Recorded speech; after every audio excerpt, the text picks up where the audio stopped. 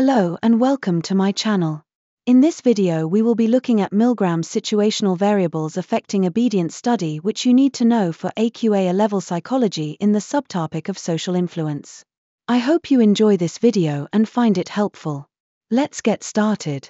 Milgram found 3 variables to affect obedience: proximity, location, and uniform.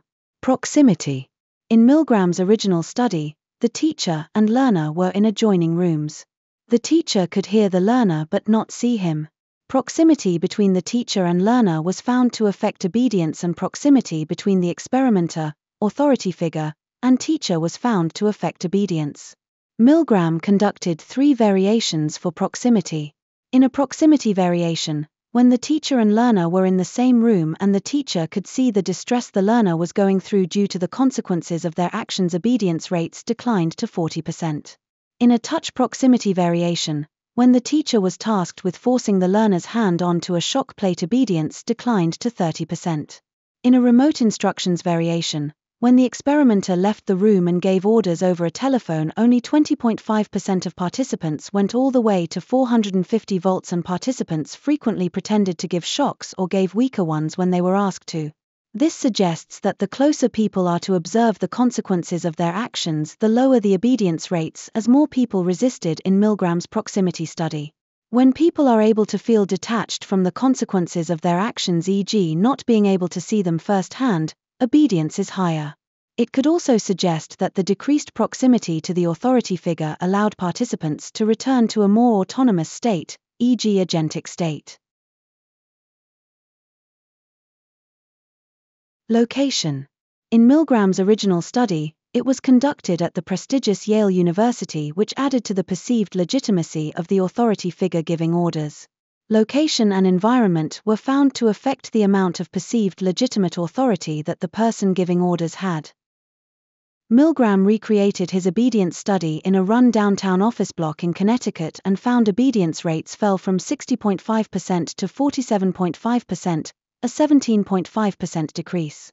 This suggests that location changes the people's perceived legitimacy of an authority figure, as obedience to an authority figure was lower in the rundown office block than the well-respected University of Yale.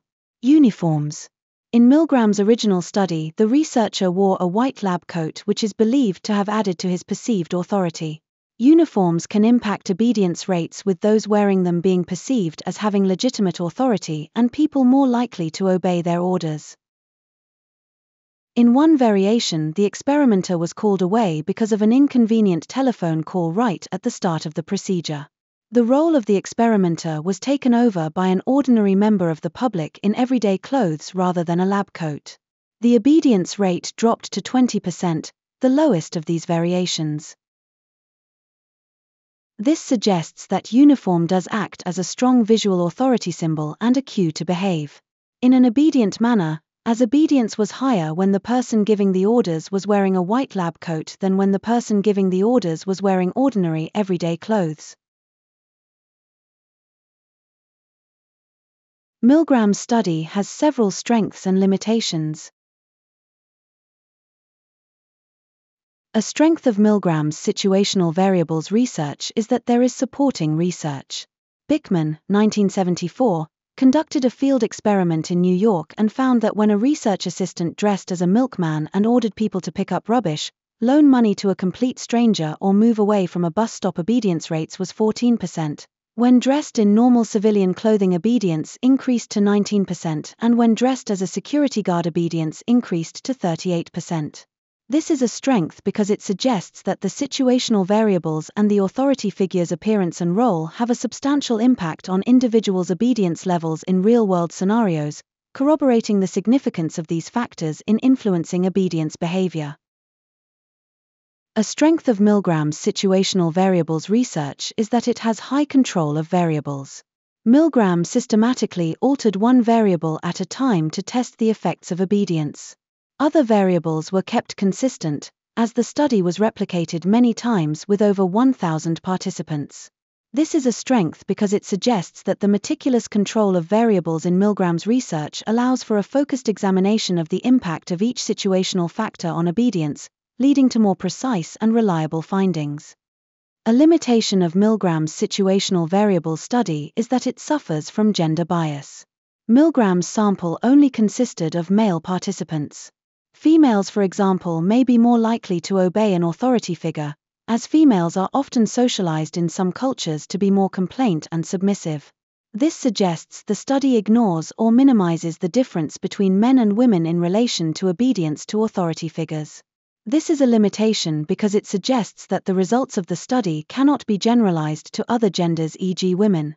However, Bushman, 1988, found that when female assistants dressed in a police-styled uniform and asked people passing by to loan her money for a parking meter, obedience rates were as high as 72%. This lowered to 48% when dressed as a businesswoman or 52% when dressed as a beggar, highlighting the power of uniforms in obedience. This is a strength because it suggests that the attire and role played by a female authority figure can still significantly influence obedience rates, demonstrating the powerful impact of uniforms in shaping individuals' obedience behavior in different contexts. A limitation of Milgram's situational variables research is that it suffers from cultural bias. The sample only consists of Americans. America is an individualist culture, where people are generally less obedient, and the results may be different in collectivist cultures, e.g. China. This is a limitation because it suggests that the results cannot be generalized to other cultures and countries. However, Miranda et al., 1981, found over 90% obedience in Spanish students. Further to this, Muse and Ragemakers, 1986, used a more realistic procedure than Milgram's to study obedience in Dutch participants. The participants were ordered to say stressful things in an interview to someone, a Confederate, desperate for a job. 90% of the participants obeyed. The researchers also replicated Milgram's study concerning proximity. When the person giving the orders was not present, obedience decreased dramatically.